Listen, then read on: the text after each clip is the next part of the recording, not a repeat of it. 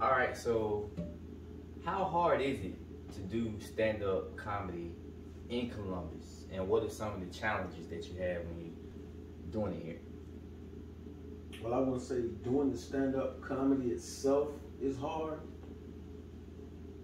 but in Columbus, yes, it's hard. I would consider it to be hard because we're a small area, so it takes a lot more effort in what you're trying to do to make stuff happen. You know what I mean? And as far as the challenge is within yourself. You just got to get out here and do it, man. You just got to make it happen. Okay.